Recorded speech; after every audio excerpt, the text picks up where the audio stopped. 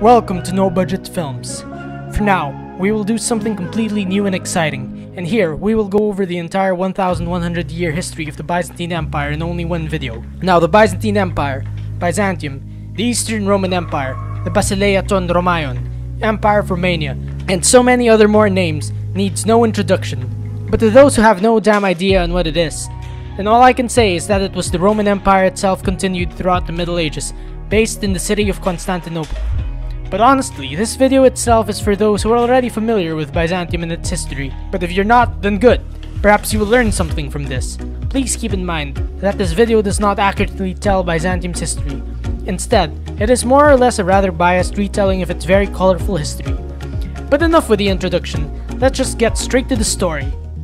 But before we start, don't forget to subscribe to our channel, and if you can, please support us on Patreon by clicking on the first link below.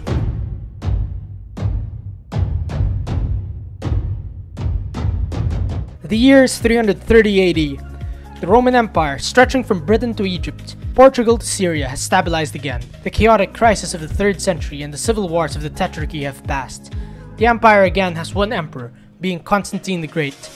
And in this year, he founded the Roman Empire's new capital, rebuilding the ancient city of Byzantium between Europe and Asia, along the Bosporus Strait. Now, before 330, the city of Byzantium had a rather rich history, beginning as an ancient Greek colony in the 7th century BC. But Byzantium's history before 330 shall be a totally different topic altogether, which I will skip for now. Anyway, there were so many damn reasons to why Emperor Constantine chose this location out of thousands of other places around the entire Roman Empire itself. But basically, he chose this because he knew it was very strategic, especially in terms of geography. And you shall see for yourselves later on why this city was at such a perfect location strategically. This new capital was basically called Nova Roma, or New Rome, but its people chose to call it after its founder, calling it Constantine City, or Constantinople. Though Constantine did not have much longer to live, and in 337, just 7 years after founding the empire's new capital, he died, and following his death, the empire itself was split among his 3 sons, with the eldest Constantine II taking the empire's western provinces, the middle one Constantius II taking the eastern provinces ruling from the new capital Constantinople, and Constans I ruling the largest amount of territory in the middle, despite being the youngest. Out of the 3 brothers, the middle one being Constantius II, he was the smartest and most capable, and he too survived both his brothers, so that by 350, he was the sole emperor of the whole empire, although only ruling it alone 3 years later in 353, after defeating other challengers. Constantius II, however, could not manage an empire this large altogether, as he was busy fighting a brutal war against Rome's traditional eastern enemy, the Sassanid Persian Empire. Thus, Constantius had to assign his younger cousin Julian to take care of the west, which was troubled by frequent barbarian invasions from across the Rhine and Danube frontiers. The young Julian proved to be successful at repelling Germanic barbarian enemies in the west, that by 360 his own troops proclaimed him the senior emperor against the ruling senior emperor Constantius II. But before both could war with each other, Constantius II died in 361, naming Julian his successor. Now, ever since Constantine the Great's time, Christianity became the dominant, though not official, religion of the empire. But with the new emperor Julian, things would turn around. Well, at least he thought it would. As a sole emperor, Julian was a competent administrator and skilled general, but was just too over-idealistic and stuck in the past, believing that the old pagan faith could be restored, despite Christianity already becoming dominant among his empire's population. Believing too he could rule like the Roman emperors of old in their glory days, when those days were long gone, and believing too that he could just simply march into Sassanid territory and destroy them all that way. Well, when Julian marched with his army into Sassanid territory in 363, he was proven wrong, as out of the blue, he was hit by a spear thrown by a Sassanid soldier shortly after causing his death and the end of Constantine's line. And without an emperor, the army had no choice but to sign a humiliating truce with the Sassanid ruler Shapur II and elect one of their officers named Jovian as their new emperor, just to fill in the power vacuum. The new emperor Jovian, however, did not last a year, as in early 364, he was found dead in his camp before even making it back to Constantinople. Thus, the army again chose to elect another officer, this time being the strong Valentinian. Although Valentinian chose not to rule the empire alone, instead he decided to move west to rule the western provinces, appointing his younger brother Valens as his co-emperor to rule the eastern provinces from Constantinople. The brothers Valentinian and Valens were true enough successful in ruling their own halves, especially when it came to battling and invading barbarians. But in 375, after a failed negotiation with the Germanic Quadi tribe, Valentinian, due to a fit of his anger, suffered a stroke and died, and little did he know that the worst was yet to come. In 376, just a year after Valentinian's death, a massive migration of Goths, fleeing the expanding Huns from the east, occurred, storming into the eastern half's Danube border. And though the Romans believed this migration could be controlled, they were proven wrong, as hundreds of thousands of Goths stormed into eastern Roman territory, and Valens, being not as strong as his late older brother, lacked the ability to control it. In 378, the Eastern Roman forces, joined by Western Roman forces, confronted the Goths at the Battle of Adrianople, resulting in a catastrophic defeat for the Romans, wherein Valens himself was killed. The victorious Goths were now free to pillage their way through the empire, until a new emperor came to the eastern throne in Constantinople, being Theodosius I, who you could say put these Goths under control, although not by driving them away or exterminating them. Rather, he allowed them to settle in the empire as allied soldiers, or foederati. Other than this, Theodosius I made a number of accomplishments, including making Nicene Christianity the empire's official state religion, and winning 2 civil wars, first against his former friend turned enemy, the general Magnus Maximus in 388, and second against the usurping emperor Eugenius, backed by Theodosius' loyal general turned traitor Arbogast in 394. But basically it was through his new barbarian foederati allies, including Goths, that led to Theodosius scoring these said victories, thus leading to the rise of barbarians and their influence over the Roman army. Just a few months after winning this civil war of 394, Theodosius himself fell ill and died in Milan in 395, permanently dividing the Roman Empire itself among his 2 weak and inexperienced sons, Arcadius taking the east ruling from Constantinople, and Honorius taking the west ruling from Milan and later from Ravenna. And here ends the story of a united Roman Empire. From now on, beginning 395, we will tell the Roman Empire story through the story of the Eastern Empire based in Constantinople, which from here on would happen to be the stronger and more stable half, as the western half in less than 100 years would fall apart. What now made the western half much weaker compared to the east was very much geography, as the western half was far more exposed to barbarian invasions from Central Europe, while the east had a stronger military presence and was richer in land and resources. However, the problem with both halves was that the role of the emperor no longer seemed to have any significance, as beginning with the underage Arcadius and Honorius, powerful generals, mostly being of barbarian descent, assumed the role as the empire's protector, thus over time diminishing the emperor's rule. The first sole Eastern emperor, Arcadius, may have been a lazy and useless one, but at least the Eastern Empire remained strong and stable by the time of his sudden death in 408, while the west was severely devastated, following the sack of Rome by the foederati ally commander turned rebel Alaric in 410. Arcadius' son and successor Theodosius II may have been a young child when coming into power, but it was in his reign that the east thrived, while the west declined, and under him the massive Theodosian land walls of Constantinople named after him were constructed. And these said walls, when built, proved effective enough to halt the deadliest threat to the world in the 5th century, being Attila the Hun, as no matter how powerful Attila and his army of Huns were, that they in fact terrified the barbarian tribes, forcing them to flee into Roman territory, they still had no power to breach such strong walls. It was through Theodosius II's strategy of bribing off Attila with lots of gold that the Eastern Empire was spared, considering that the east was much richer than the west, and being satisfied with the bribe money, but also failing to capture Constantinople. Attila instead turned west and invaded the Western Empire, but was for once defeated by a combined force of Western Romans, Goths, and other barbarians that had recently settled in Western Roman lands in 451. In the meantime, all while Attila was on his way to conquering the world, a number of barbarian tribes after invading the now weakened Western Roman Empire settled in it, and eventually built their own kingdoms, namely the Visigoths in Gaul and Spain, Suebi in western Spain, Burgundians in eastern Gaul, Franks in northern Gaul, and Alemanni in North Africa, while the empire's northernmost part, Britain, was abandoned, leaving it to be devastated by Saxon raiders and for a time disappear from history. By the 450s, the Eastern Roman Empire's borders hardly changed, while in the west, Roman territory was only limited to Italy, Illyria, parts of Gaul, and very minimal land in Spain. Although in 450, the Eastern Emperor Theodosius II, after falling off his horse, died without any sons to succeed him. Thus, the person to succeed him was the officer Marcian, after marrying the late emperor's sister Pulcheria. The new Emperor Marcian may have had humble origins, but in 452, he managed to weaken Attila and his seemingly undefeatable Hunnic Empire by sending an army to attack Attila's lands in Pannonia, while Attila had attempted to invade Italy. Thus, following this event and Attila's death in 453, the threat of the Huns, which was thought to end the civilized world, had at last perished. Although things may have seemed stable as usual for the East, the end of the Western Empire had begun, as in 455, Rome was attacked again, this time by the new Vandal kingdom in North Africa, now becoming a naval power in the Mediterranean. And following this, the Western Empire fell into a political and succession crisis with countless of puppet emperors, one after the other, controlled by powerful barbarian generals. The Eastern Empire too may have suffered the same kind of fate as well, in falling into the hands of powerful barbarian generals. As true enough, the 3 consecutive emperors, Theodosius II, Marcian, and since 457 Marcian's successor Leo I,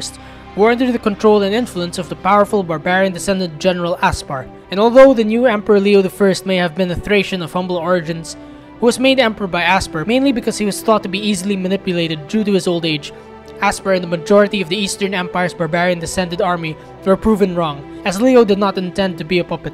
Instead, he wanted to rule in his own right. Thus in 471, he assassinated his puppet master Aspar, and to balance out the Germanic barbarian population in the army, he recruited a new group into the army, and these were the Isaurians, a non-Hellenized and non-Romanized warlike people from the mountains of Asia Minor, who Leo believed would be more loyal, yet tough soldiers. And following Leo's death in 474, the chieftain of the Isaurians, who became Leo's top general and son-in-law Zeno, succeeded as emperor. Although he lacked a great amount of public support due to his Isaurian origins, which made the Eastern Empire's mostly Greek-speaking people see him as an outsider and even a barbarian. As emperor, Zeno too was highly unpopular, not really because he was an Isaurian, but it was during his reign in 476, when the Western Roman Empire was finally wiped off the map, although nothing really spectacular happened there, as by this point the Western Empire was basically just Italy, and in 476, the Western Empire based in Ravenna was ruled by the weak child Romulus Augustus, who simply surrendered his position to his barbarian general Odoacer, when having no other choice. Thus from here on, the Western Roman Empire died, and was replaced by Odoacer's Kingdom of Italy. Although refusing to rule as Roman Emperor, Odoacer chose to rule simply as king, answering to the Eastern Emperor Zeno, who from here on was the only Roman Emperor, and the East as the only Roman Empire, wherein from this point on we shall call it as Byzantium, or the Byzantine Empire. Zeno's reign may have been a bloody one, with one rebellion against him after another, and not to mention he lost the throne once between 475 and 476 to his rival general Basiliscus, and almost lost it a number of times following that. But in terms of diplomacy, Zeno was rather successful, as he managed to turn the hostile Ostrogoth king Theodoric the Amal away from his lands by asking him to be Odoacer's problem instead. Zeno at least died peacefully in 491, leaving the empire stronger than he had founded it, while over in Italy, in 493 Theodoric, after taking over Ravenna and killing Odoacer himself, established the Ostrogoth kingdom of Italy. Back in Byzantium, following Zeno's death, his wife, the former Emperor Leo I's daughter Ariadne, chose to marry the finance minister Anastasius, who was now the new emperor, and compared to Zeno, he was received much better by the general public, for he was seen as more civilized. The reigns of both Zeno and Anastasius I would then pave the way for the Byzantine Empire's golden age, as it was through Zeno where political stability was achieved after years of military takeovers, civil wars, and barbarian invasions, and it was through Anastasius I where the empire grew rich due to his financial policies and reforms. Although conflict with the Sassanid Empire resumed at a much larger scale during Anastasius I's reign, his reign too welcomed the 6th century and the Golden Age, and by the time Anastasius died in 518, the empire grew very wealthy. However, Anastasius had no named successor. Instead, he was succeeded by the commander of his palace guard force named Justin, a Roman Illyrian, who despite being originally an illiterate peasant, proved to be a competent emperor, but really the brains behind Justin was his nephew Flavius Petrus Sabatius, renamed Justinian after his uncle, and by the time Justin died in 527, the empire's wealth further grew, due to Justin's lack of spending, allowing his nephew and successor to inherit a much stronger and wealthier Byzantine Empire. Now I could go on forever discussing what happened in Justinian the Great's 37-year reign, and those who are already familiar with Byzantium may already know what happened, but for those who don't, believe me, there was just damn too much happening that I could do an entire video or more on it myself. But to just put it short, it was in Justinian's reign, and only then, when Byzantium was at its greatest territorial extent, and not to mention at its height of cultural superiority, as basically they were the only powerful empire in the world, aside from of course the Sassanids in China far to the east. Now when it came to conquests, Justinian managed to do a lot of it, after securing peace with the Sassanid Empire in the east, which thus allowed him to send armies to invade the lands the Romans once held in the west, that were lost to barbarians. Not too long ago, that in 534, Justinian's army, led by his brilliant general Flavius Belisarius, in one swift campaign conquered the entire Vandal kingdom of North Africa, annexing it into the empire. What now followed this was Justinian's ultimate dream, which was to reconquer Italy, and particularly Rome, from the new Ostrogoth kingdom, and make it Roman again. And although the brilliant Belisarius led this campaign again, this campaign was hell a lot longer, with all the scheming, mistrust, the envy Justinian and his wife Empress Theodora had towards Belisarius and his success, that Belisarius had to be recalled, and not to mention the devastating plague of 542 that killed thousands in the empire, including soldiers, that had not only delayed the Italy campaign but eventually led to the Ostrogoths to return and undo the Byzantine conquests, while in the east, the Sassanid ruler and Justinian's archenemy Khosrow I broke the truce with Byzantium and resumed war along the eastern border. Belisarius though returned to campaigning in Italy, but retired before the campaign even finished, thus leaving the much older general Narses to finish off the Byzantine conquest of Italy by 553, after destroying the Ostrogoth kingdom and repelling a Frankish invasion. Following this, another short Byzantine campaign in 554 returned at least the southern coast of Spain back to Roman rule, basically to prevent the Visigoth kingdom there from invading Byzantine-held North Africa. And all this was nothing more but impressive, as Justinian, who masterminded all of these conquests, never even once left the capital. Of course, Justinian has more of a legacy than conquests, as he is better known as the emperor who codified Roman law into something we still use today as a basis for our laws, as well as the construction of the Hagia Sophia and its massive dome that for almost 1,000 years it would be the world's largest church with the largest dome, not to mention too countless of other impressive artistic wonders such as the mosaics of Ravenna. And Justinian too managed to build the silk industry in Byzantium by having monks smuggle the silk-making secrets from distant China. The one fatal mistake though that Justinian made was not properly naming a successor, and though others blame Byzantium's eventual downfall on Justinian I's policy of overexpanding territory and spending all the empire's funds in it, I would really blame it on his lack of a succession plan, as following the death of his wife Theodora in 548, Justinian grew into a bitter old man without a succession plan. Thus at Justinian's death in 565, he was not succeeded by a competent general, but by his inexperienced although middle-aged nephew Justin II, and in his reign, it would go all downhill when the threat of the Sassanid ruler Khosrow I intensified, all while the Avars and Slavs began raiding the Byzantine Balkans, and the new Germanic people, being the Lombards, led by their king Alboin, invaded Italy, in which the Byzantines just recently recaptured from the Ostrogoths, all while it began becoming too expensive to maintain an empire this large. Unable to face the burden of running an empire, especially one that was now constantly being invaded on all sides, Justin II lost all his sanity. Then in 574, he abdicated, passing the throne to his general Tiberius II, who he also adopted as his son. Tiberius II may have been a more successful emperor,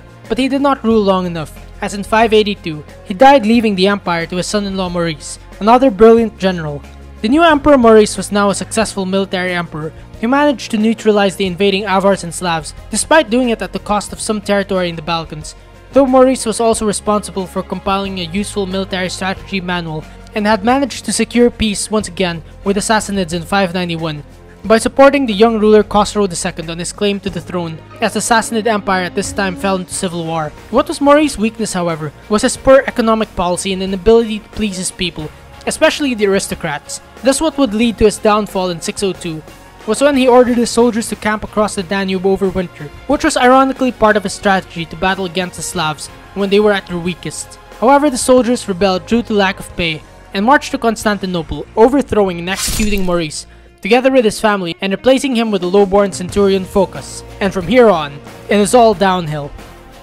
The 7th century would now begin terribly for the Byzantines, as for one, the execution of Maurice and takeover of the incompetent usurper Phocas provoked Maurice's ally, the Sassanid ruler Khosrow II, to declare war on the Byzantines, and rather than putting his attention to stop the growing Sassanid threat in the east, Phocas instead focused on purging anyone who went against him to secure his legitimacy, to the point that everyone grew tired of his reign. The ones to go in open rebellion against Phocas' reign was the governor or exarch of North Africa Heraclius, and his son also named Heraclius in 608, and when many provinces chose to support them against Phocas, the son Heraclius set sail for Constantinople from Carthage to depose Phocas, and when arriving, Phocas was executed, leaving the son Heraclius to take over as emperor, while his father died shortly after in Carthage. As Heraclius came to power, the Sassanids had now gained the upper hand, invading the eastern provinces of Syria, Palestine, and eventually Egypt, as well as parts of Asia Minor, all while the Avars and their Slav allies invaded the Balkans in search for land to settle in, most of Italy already having fallen to the Lombards, and all of Byzantine Spain lost, as a Visigoth kingdom took back these said territories. Heraclius was now in a tough spot due to all of this, but at the end he refused to give up, and thus he did the bold move of invading the Sassanid Empire when they were at their height of power and territorial extent. In only 6 years beginning 622, Heraclius, using smart battle tactics, managed to weaken the Sassanid Empire, though also taking advantage of the fact that a large number of the Sassanid forces marched west to besiege Constantinople, which Heraclius used to strike deep into the Sassanid heartland in Mesopotamia. The Sassanids, having allied with the Avars and Slavs, though failed to capture Constantinople in 626, all while Heraclius in 627 turned the tide of war to the side of the Byzantines after winning a major victory over the Sassanids at Nineveh, and by 628 the defeats the Sassanids faced led to their ruler Khosrow II overthrown, which in turn weakened the Sassanid Empire, forcing them to surrender to the Byzantines. Now the Byzantines may have won a major victory that once and for all ended all their wars with the Sassanids, with the lands the Sassanids conquered returned to Byzantium. This victory, however, was short-lived, as while the Byzantines and Sassanids fought a brutal war, a new and unlikely force was yet to emerge from the deserts of Arabia in the south, and this new force the Byzantines would have to face were the Arabs, now united under the faith of Islam, in the form of the Rashidun Caliphate. Despite winning against the Sassanids, the Byzantine army was weakened that another large-scale war would mean the end of Byzantium, and in 636, the Byzantines would for the first time face the full might of the Arab army at the Battle of Yarmouk, resulting in a devastating defeat for the Byzantines. And following this, the Arabs took over what the Byzantines had just gained back from the Sassanids a few years ago, namely Syria and Palestine. Heraclius would then die in 641, a broken man, who lived to see the war with the Sassanids over, but lived long enough to see his achievements destroyed as the Arabs emerged. However, Byzantium would still manage to defend itself against the new Arab threat, despite losing a lot of territory, while the Sassanid Empire, following their defeat and tons of internal conflicts, would by the 650s be fully conquered by the Arabs and wiped off the map. Following Heraclius' death, the Arab forces swiftly took over all of Byzantine Egypt, thus limiting the empire's abundant grain supply. And in the next few years, the Arabs, following their conquest of the Byzantine Levant, took over the fleet and now began not only invading Byzantium by land but by sea. And not to mention, the Arabs by 660 grew into a larger power with the rise of a new dynasty, the Umayyad Caliphate, replacing the Rashidun Caliphate after a civil war. The new emperor, who was Heraclius' grandson Constantine II, may have been a young boy when coming to power in 641, but he soon grew to be a tough ruler, willing to do anything to defend and save his empire from falling to the Arabs in the east and Slavs in the north. The empire may have lost a lot of territory during Constantine II's reign, but to keep the empire alive, new reforms were put into motion, mainly the reorganization of the old provinces into smaller self-sufficient military-controlled ones, known as themes, wherein the first 5 of them began in Asia Minor, the empire's new heartland. Constance II, however, soon came to believe Constantinople was no longer a safe place, considering now that the Arabs had built a navy and could invade at any time. Thus Constance in 662 left the capital for good, traveling to Italy, where beginning 663, he chose to have Sicily as his base in an attempt to make it the empire's new capital, and part of his intention as well to restore Italy to Byzantine rule. However, his plans never came into motion, as in 668 in Sicily, Constance II was assassinated in his bath. The new emperor in Constantinople, being Constance's son, Constantine IV, may have been young as well, but like his father, he was determined to be another strong man ruling the empire at a difficult time. And true enough, the young emperor from 674 to 678 managed to defend Constantinople against its first Arab siege, wherein the Byzantine victory is mostly attributed to the invention of the new secret superweapon Greek fire. Though Constantine IV had won against the Umayyad Arabs, not too long after, a new enemy invaded Byzantine Thrace, and these were the Bulgars, from the steppes of Russia. And though assembling a large army to drive the Bulgars away, Constantine IV's efforts failed, and thus the Bulgars were there to stay, and the defeated Byzantines had to cede some of Thrace to them. Constantine IV did not have much longer to live, thus he died in 685, passing the throne to his son Justinian II, another young but tough and determined emperor, like all the others in his dynasty. And like his father, grandfather, and great-great-grandfather Heraclius, Justinian II was another badass, strongman emperor, except a bit too much of a madman. Believing he would be forever victorious against the Arabs, Justinian II was proven wrong when suffering a defeat to them in 692, and in 695, just 10 years after coming into power, Justinian II was basically just seen as another asshole, who then lost all support and was overthrown with his nose cut off. And what followed was a 22-year period of anarchy, wherein 6 emperors came one after the other, between 695 and 717. While at this time, the Byzantines lost all of North Africa to the Arabs. Part of these 6 usurping emperors happened to be the deposed Justinian II, who in 705 managed to return to power simply to just have revenge on everyone who wronged him before, only to be deposed again in 711, and this time executed, ending the Heraclian dynasty as a whole, and only after 3 emperors would things stabilize again.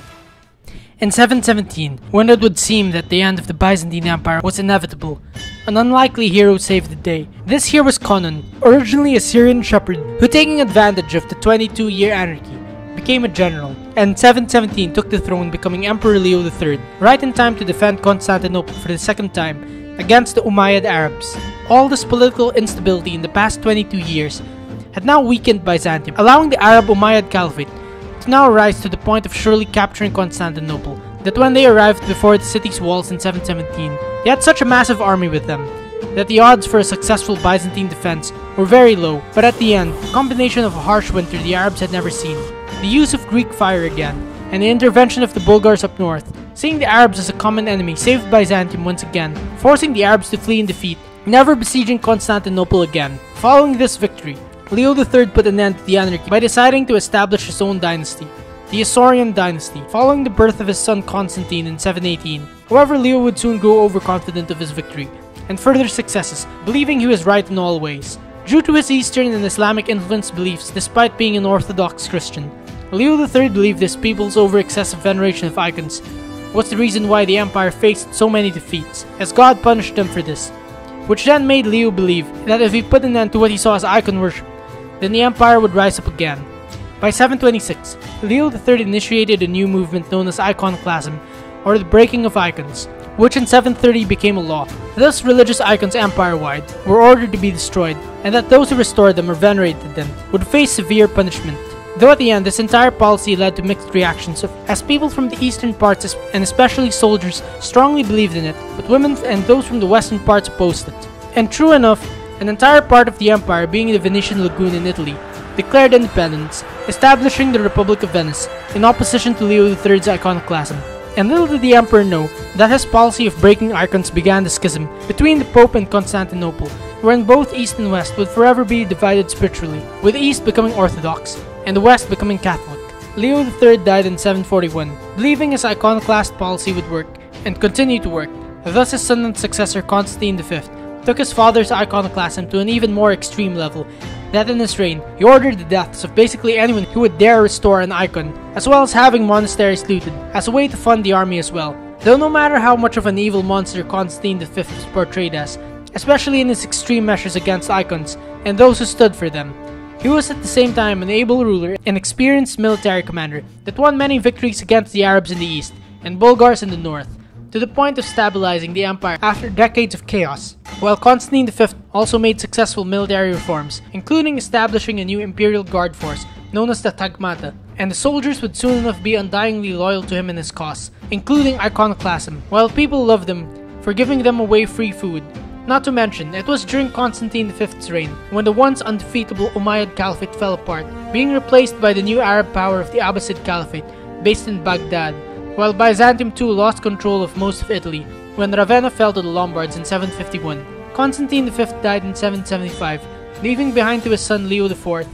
far more stable empire that Leo IV would not have to face the same kind of problems his father and grandfather did. However, after only 5 years, Leo IV died in 780, leaving his wife, Irene of Athens, to be in charge of the empire, as their son Constantine VI was way too young. In the meantime, as the Empress Irene ran the empire, the period of iconoclasm was put to an end at the 787 Church Council in Nicaea, while most of Greece was recaptured from the Slavs, though having a woman in charge was not very effective for the empire, as the Abbasids began invading the east, and the Bulgar threat intensified in the north. Following a power struggle with his mother, Constantine VI tried to rule the empire all by himself but failed miserably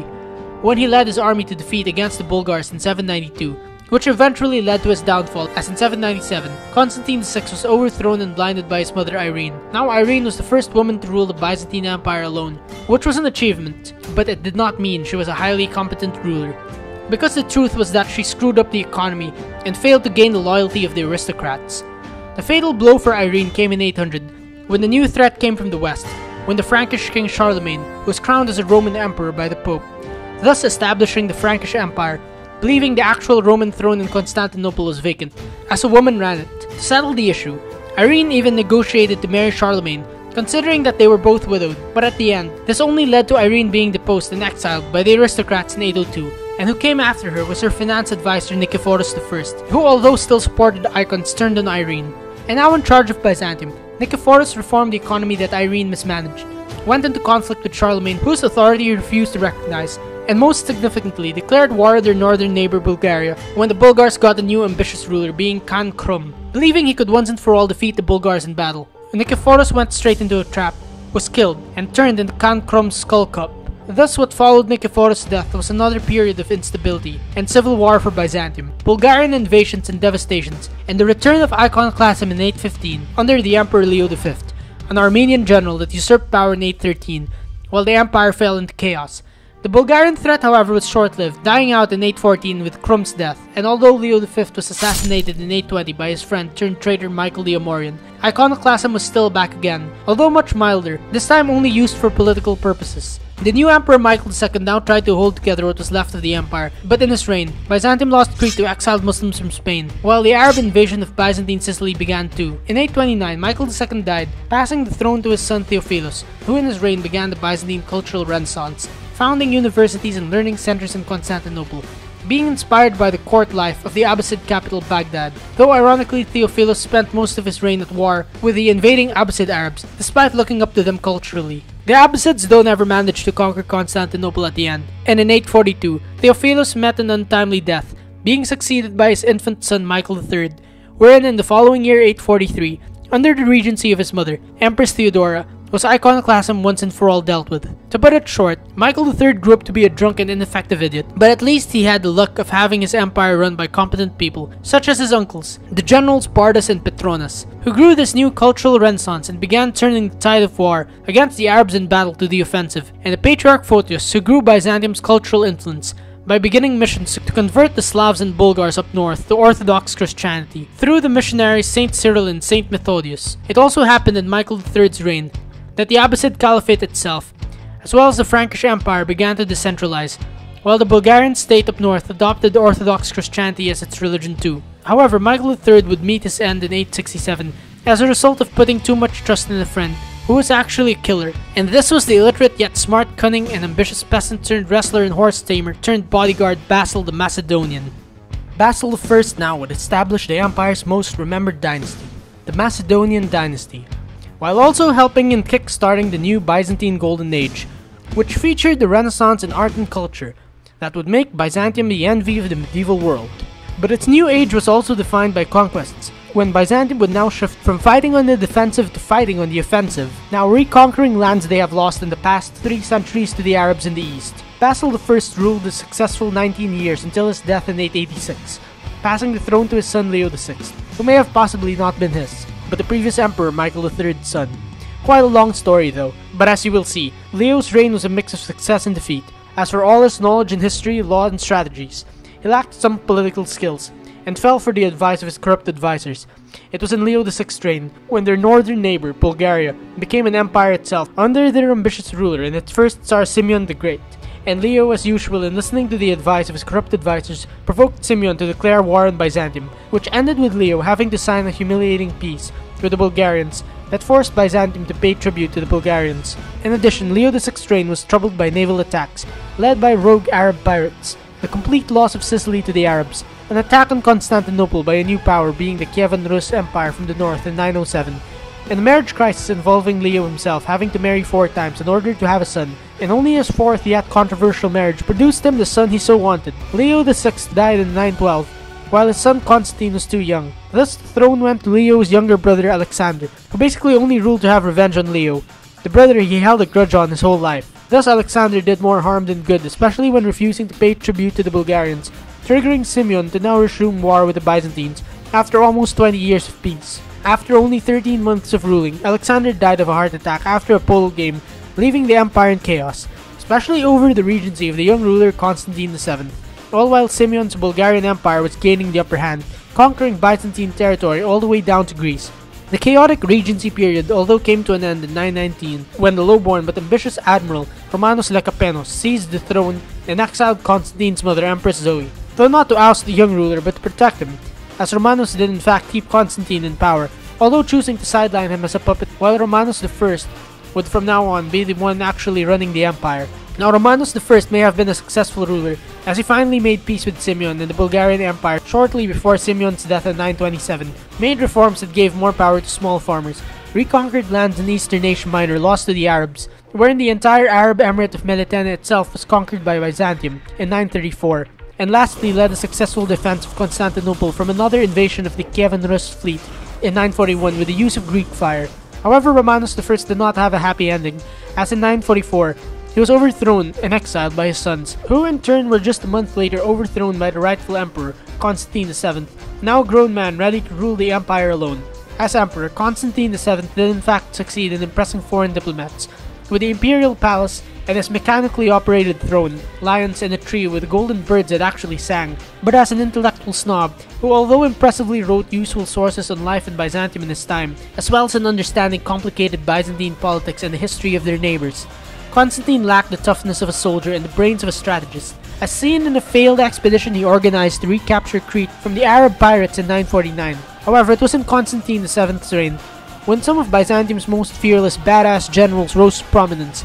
namely the brothers Nikephoros and Leophocus, and their nephew John Tzimiskes, who won battle after battle against the Arab armies in the east. Constantine VII too did not exactly have a happy ending, dying by possible poisoning or from a heart attack due to being overweight in 959. And though his son and successor Romanus II may have been well trained to run the empire, Romanus did not at all give a damn the moment he became emperor. Thus he decided to ignore everything his father taught him and screw it all up. However, he at least relied on these said generals, and it was in fact in Romanus II's reign in 961 when the same general Nikephoros Phocas managed to achieve the impossible in recapturing the entire island of Crete from the Arab pirates, while the armies in the east further weakened the once undefeatable Arabs. In 963, Romanus II himself suddenly died, again due to alleged poisoning. Thus, the successful general Nikephoros Phocas assumed the role as the senior emperor by marrying the late Romanus' wife Theophano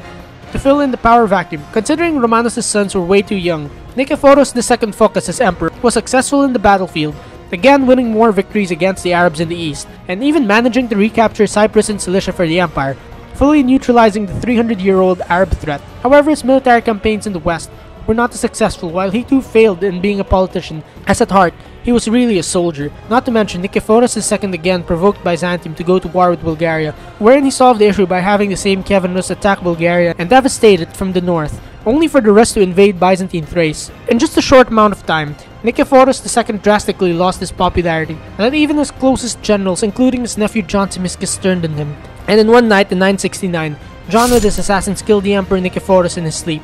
Thus, John I immediately took over as the new emperor, wherein Romanus II and Theophano's sons still remained as junior co-emperors. John I now put all his attention to fixing the problems his predecessor Nikephoros II caused, and true enough, John had successfully pushed the Kievan Rus out of Bulgaria, conquered the Bulgarian Empire's eastern half, and again pushed the Arabs to the east, managing to annex Byzantine territory all the way south to Palestine. However, John's death was unexpected too in 976. Following John I's death, the legitimate emperor Basil II, son of Romanus II and Theophano, now assumed the role as the senior emperor. However, he was still perceived as a weakling palace-born ruler, especially by strong veteran generals like Bardas Skleros and later Bardas Phocas, all while the Bulgarian Empire that had not yet been fully conquered by Byzantium re-emerged with a new dynasty intending to get back at Byzantium. Basil II may have had a rough start, but after sealing an alliance with the Kievan Rus Empire, which converted the Rus to Orthodox Christianity, Basil got what he needed, being an army of over 6,000 elite Rus and Scandinavian warriors,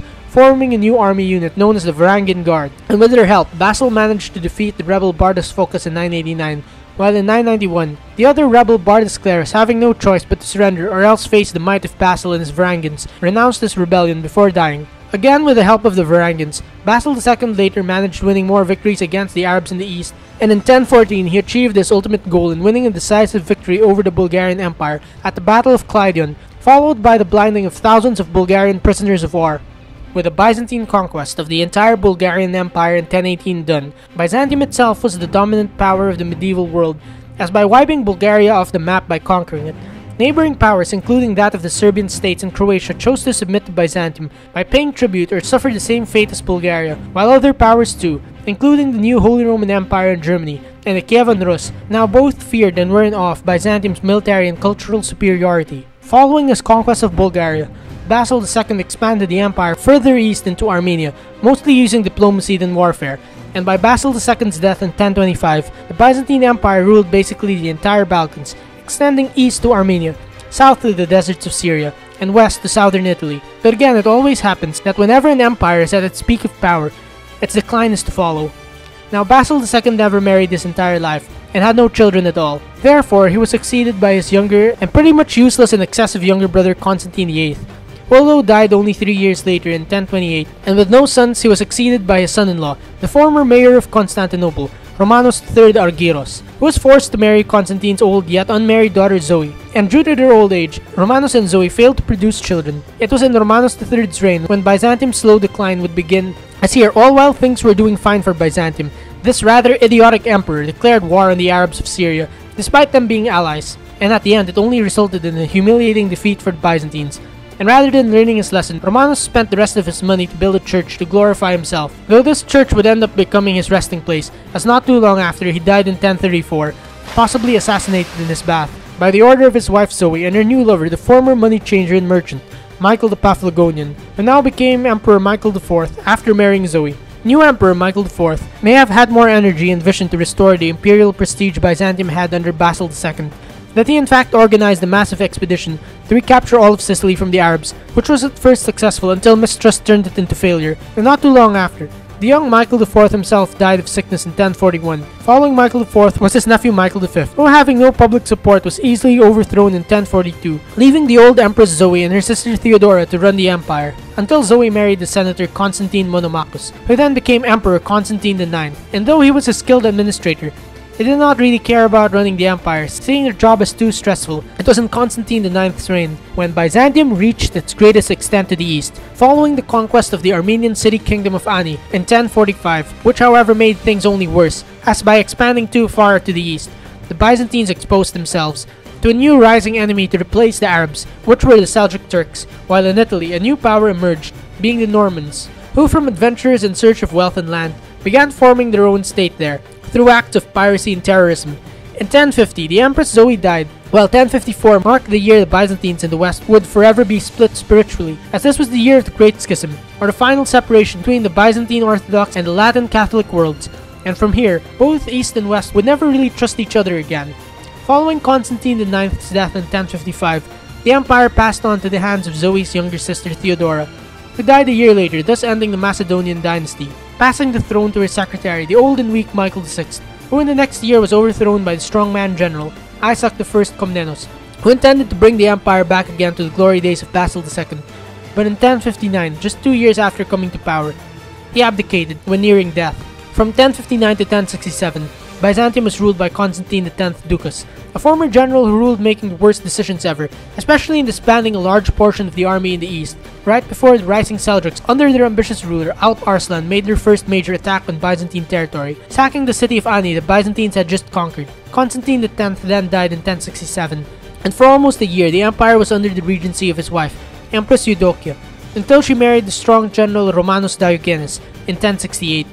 And as the new emperor, Romanus IV was intent to drive the Seljuks away once and for all. However, his hubris would be his downfall, as in 1071, when deciding to face the Seljuks led by Alp Arslan in open battle, despite the Seljuks not wanting a fight, as they really just wanted to conquer some Byzantine territory to make their way south to Arab-held Egypt. Romanus and his large army was defeated at the Battle of Manzikert, where a traitor general abandoned him as well. Romanus IV was however treated well by his captor Alp Arslan, who even returned him back to the empire with gifts. However, Romanus was met with a shocking surprise back in the capital, as in his absence, the scheming court decided to depose him, and instead make Constantine X and Eudokia's son Michael VII Ducas as emperor. And although Romanus attempted to take back the throne, his efforts failed, and in 1072, the Ducas loyalists blinded him, shortly resulting in Romanus' death, all while at the same time, the Normans had captured Bari, the last Byzantine holding in Italy.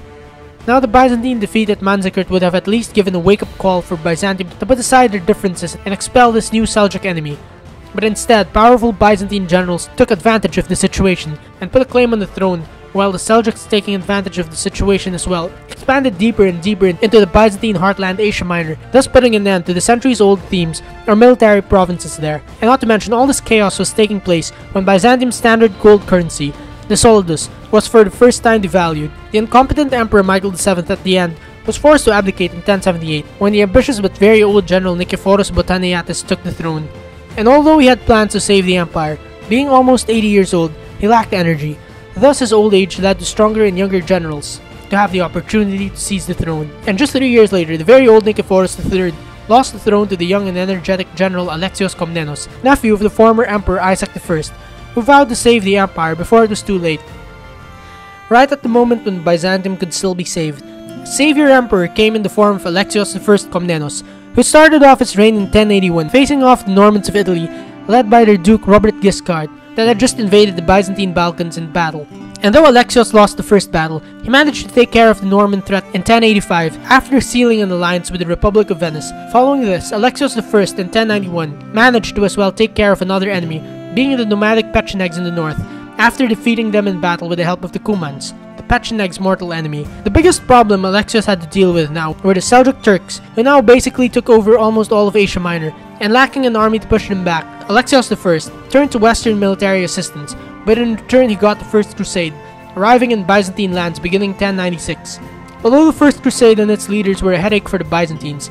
they at least neutralized the Seljuks, and though they did not return lands in the Levant to the Byzantines, and instead created their own states there, they at least created a buffer between the Byzantines and the Seljuks, as well as with other Islamic powers of the area, thus allowing Byzantium to now turn the tide of war against the Seljuks to the offensive. Alexios I too would be remembered for issuing new reforms, including that of the Pronoia, or Byzantium's own version of Western Europe's feudal system, replacing the old thematic system founded in the 7th century, introducing a new gold currency known as the Hyperperon, replacing the old solidus, marrying off his relatives to other powerful families to create a sense of unity, and not to mention introducing a new style of imperial crown in the shape of a dome. Though more importantly, Alexios I brought some political stability back to the point that people, no matter how powerful they were, would not even dare challenge the emperor and his authority. Following Alexios I's death in 1118 was a period of stability and stable succession, as he was succeeded by his son John II Komnenos, who like his father was also a brilliant military emperor and reformer, who won a number of battles restoring the empire to its former glory, but he was more so the wise philosopher emperor, well loved by his people.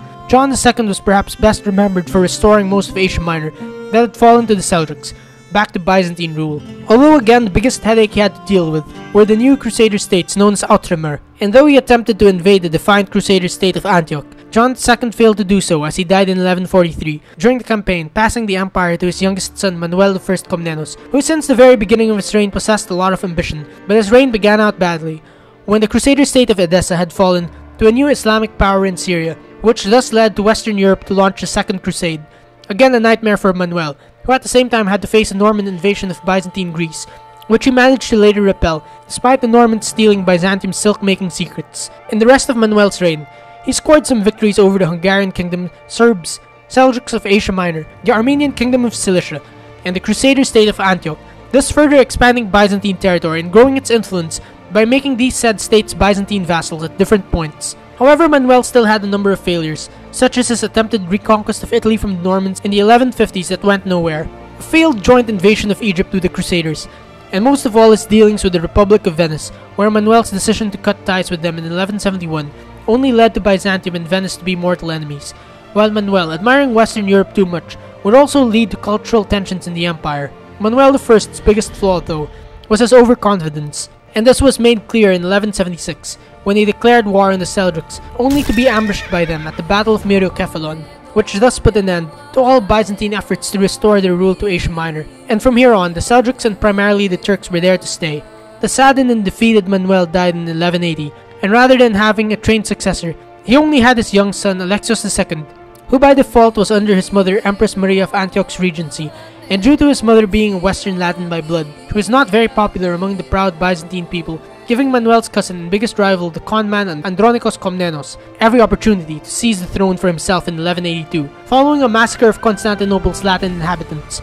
the imprisonment and execution of Empress Maria, and the execution of Alexios II, Andronikos I fully seized the throne in 1183, and though he had good intentions, especially in ridding the empire of corruption, his measures were too extreme, especially towards the nobility that he hated the most, that he soon turned into a totalitarian dictator that purged literally everyone that said the slightest thing against him. Meanwhile, the 1182 massacre of the Latins provoked the Normans in Sicily to launch their third invasion of Byzantine Greece in 1185, resulting in the sack of the empire's second city, Thessaloniki, which then caused Andronikos to lose his popularity that the same people that supported him as well as the nobility, chose to back the young though inexperienced aristocrat Isaac Angelos, who after escaping an attempt to be arrested by Andronikos, was proclaimed emperor, and now Andronikos' most loyal supporters, now loyal to Isaac, lynched Andronikos to death for days, The new Emperor Isaac II Angelos now may have lacked experience and was thought to be basically a puppet by the rich and corrupt aristocrats to allow them to continue their corruption that Andronicus brutally cracked down on. However, Isaac was at least successful in expelling the invading Normans from Greece. But other than that, the rest of his reign would be disaster after disaster. Now, due to Isaac's incompetent leadership and heavy taxation on the Bulgarians to fund his own lavish wedding, the Bulgarian nobility declared Bulgaria once again independent from Byzantine rule,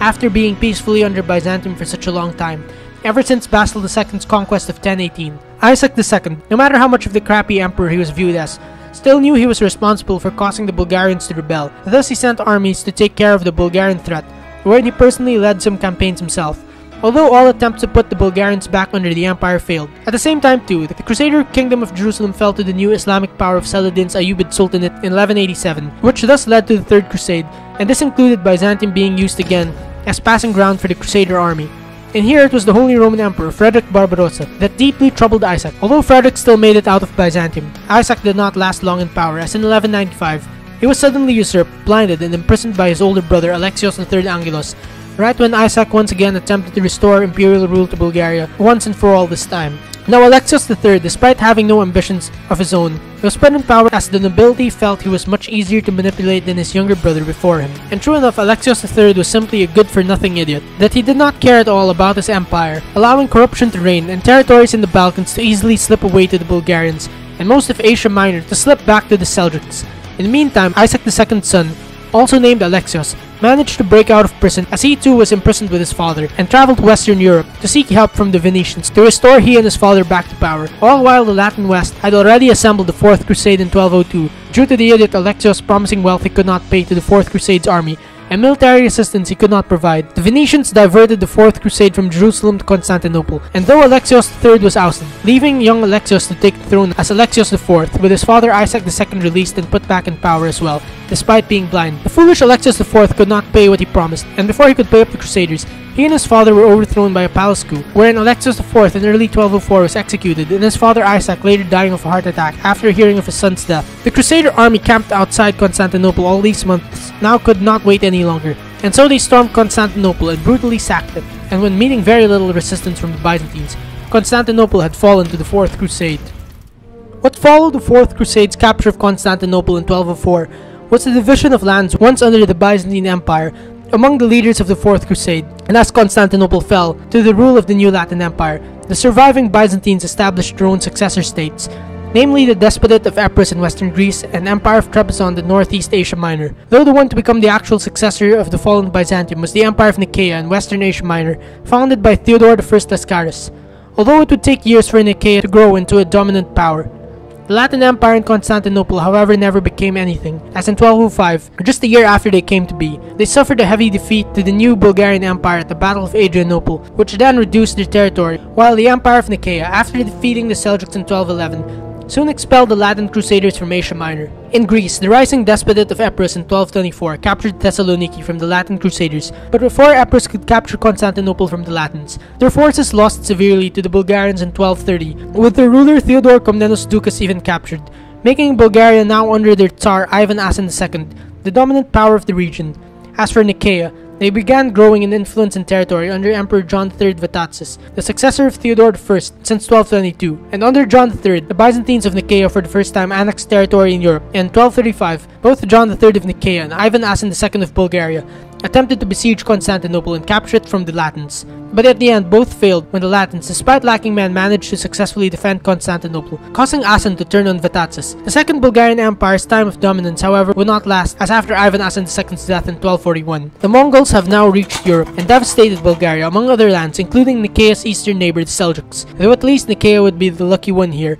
As with both Bulgaria and the Seljuks weakened, they now had the advantage to expand deeper into the Balkans, eventually surrounding the Latins to Constantinople and its surroundings. After a 32-year reign, John III Vatatzes died in 1254, leaving his son Theodore II Lascaris to inherit a much stronger empire of Nicaea, which further grew under him. However, Theodore II died in 1258, and following this, his longtime rival Michael Palaiologos seized the throne of Nicaea, eliminated all threats to them, including Epirus and the other Latin states in 1259, by defeating their forces in battle, and in 1261, by surprise, Michael's forces managed to recapture Constantinople from the Latins in only one night. Thus, Michael was crowned as Emperor Michael VIII, restoring the Byzantine Empire and establishing the Palaiologos dynasty, Though the Byzantine Empire was restored after 57 years of Constantinople under the Western Latins, Byzantium was now very much reduced, not only in size but in status, as they were no longer a dominant power of the medieval world, but now the Greek kingdom in the Balkans, and a regional power at the same level as their neighbors, the Second Bulgarian Empire and Serbian Kingdom. However, the new threat the restored Byzantium would have to face came from the west,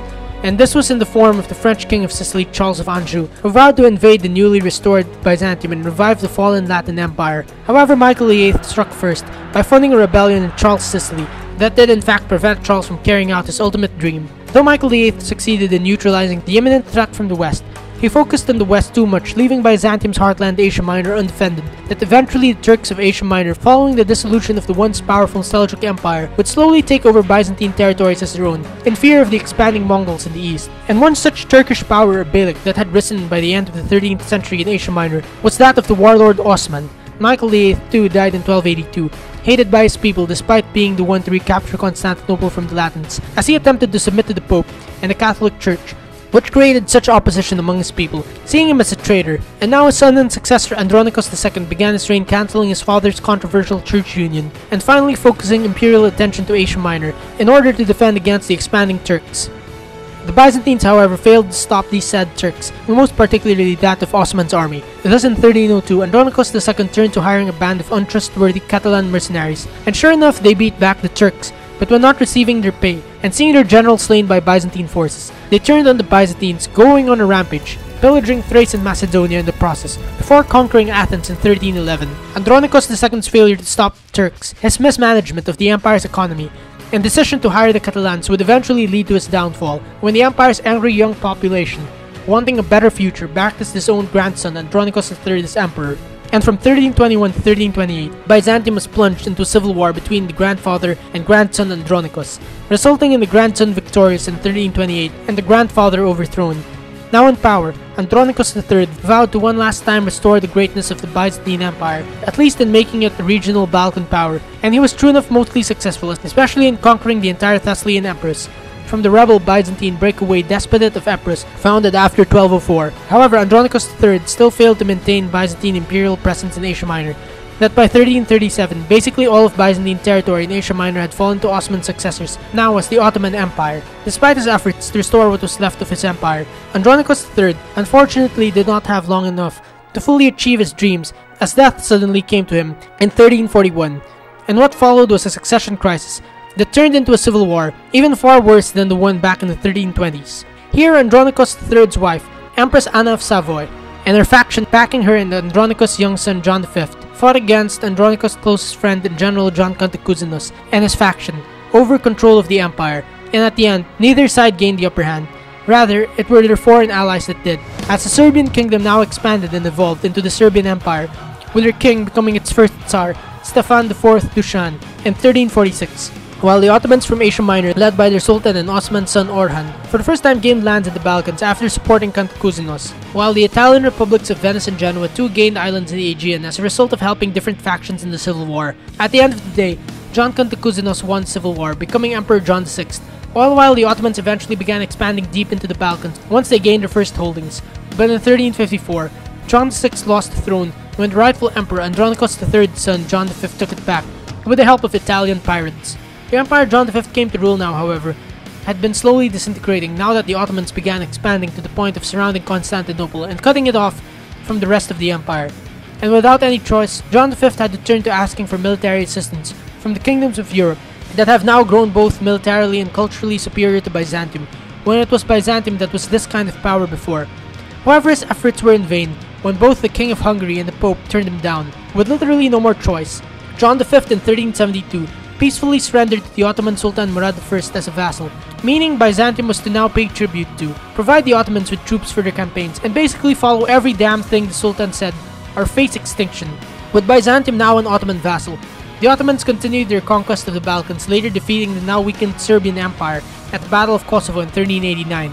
The Emperor John V would then die of a highly possible suicide in 1391 due to the humiliation of having to be an Ottoman vassal and living an entire life of tragedy and humiliation. And now his son Manuel II Palaiologos came to inherit a severely reduced empire on the verge of extinction. The Ottomans, on the other hand, not only defeated and made the Serbians their vassals, They too defeated and fully annexed what was left of the Second Bulgarian Empire by 1393, put Constantinople under siege in 1394 when Manuel II refused to pay tribute, and in 1396 defeated a massive crusade organized by the kingdoms of Europe at the Battle of Nicopolis. The sudden rise of the Ottomans, and the fact that they literally defeated both Serbia and Bulgaria, sent such shockwaves to the rest of Europe. However, Europe, especially England and France, had their own problems to deal with, most notably the 100 Years' War. However, another stroke of luck would save the Byzantines when the Ottoman army was defeated by the rising power of Timur's Turco-Mongol Empire at the Battle of Ankara in Asia Minor, while their Sultan Bayezid I was captured as well, whereas the Byzantine Emperor Manuel II was away, seeking help from both the kings of England and France. But now back in Byzantium, there was at least one last time for Byzantium to recover. The defeat at Ankara and capture of Bayezid I created the first succession crisis and civil war in the history of the Ottomans, though the Ottomans soon enough got their act back together by 1413, when Bayezid's son Sultan Mehmed I came to power, thus Manuel's ally, creating peace between both empires. However, following Mehmed I's sudden death in 1421, Byzantium and the Ottomans would no longer be at peace with each other, as the new Ottoman Sultan Murad II had the ambition to conquer what was left of Byzantium itself. To avoid conflict and keep Byzantium alive, the old Manuel II again resumed paying tribute to the Ottomans, and not too long after he died in 1425, leaving the empire to his eldest son, John VIII Palaiologos, who continued paying tribute to the Ottomans as well, despite fearing the one day that the Ottomans would betray them. Thus, John VIII traveled to Italy to unite the Byzantine Church with the Latin Church, which at first succeeded but failed when people back in Constantinople rioted, seeing their emperor again as a traitor. The Ottomans again began resuming their wars in the Balkans against Hungary and Wallachia, wherein the Ottomans were victorious first at the Battle of Varna in 1444, and later at the Second Battle of Kosovo in 1448. While back in Byzantium, as Constantinople's end was near, the one place that was thriving in education and culture despite the mess around was the Morea, or Peloponnese Peninsula in southern Greece, and here its governor, a despot, was Emperor John VIII's younger brother Constantine Palaiologos, who following John's death in 1448 succeeded his older brother as the last Byzantine emperor, Constantine XI, moving to Constantinople and leaving his younger brothers Demetrios and Thomas in charge of the Morea. In 1451, the Ottoman Sultan Murad II died, while his son and successor Mehmed II had no other goal but to once and for all conquer Constantinople. And beginning 1452, Mehmed made preparations for the ultimate siege, while Constantine XI sent letters to all the kingdoms of Europe asking for military aid, but at the end did not get enough. Though at least he still succeeded in once again uniting with the Latin Church despite receiving strong popular opposition again. The ultimate showdown then came in 1453, when Constantine XI, with an army of just over 7,000, including Latin allies, faced off against Mehmed II's Ottoman army of over 80,000, defending the 1,000-year-old walls of Constantinople very bravely for about 2 months. But at the end, this was the end of Byzantine Constantinople, and as the last emperor died fighting, Mehmed II rode in, making Constantinople the Ottoman Empire's new capital on May 29, 1453. However, the Byzantine story does not yet end, as Constantine's brothers Demetrios and Thomas continued to hold on to the Morea until Mehmed II conquered it in 1460, while in 1461 all claims to the Byzantine throne ended when Mehmed II captured the city of Trebizond, ending the breakaway Byzantine Empire of Trebizond that had been there since 1204. Although Byzantium here ended physically, it still lived on spiritually, as Mehmed II still decided to keep Constantinople's Orthodox Patriarch in his place, and so did he decide to make the rotting Constantinople a thriving metropolis once again, while Byzantine scholars escaping the Ottomans fled west to Italy, introducing the knowledge of the classical Greeks and Romans the Byzantines preserved all these centuries, thus leading to the birth of the Italian Renaissance. And now this is about it for the entire story of the Byzantine Empire, from 330 to 1453, condensed into one video. Thank you for watching it, and again don't forget to hit the bell button and subscribe to our channel, and support us on Patreon as well.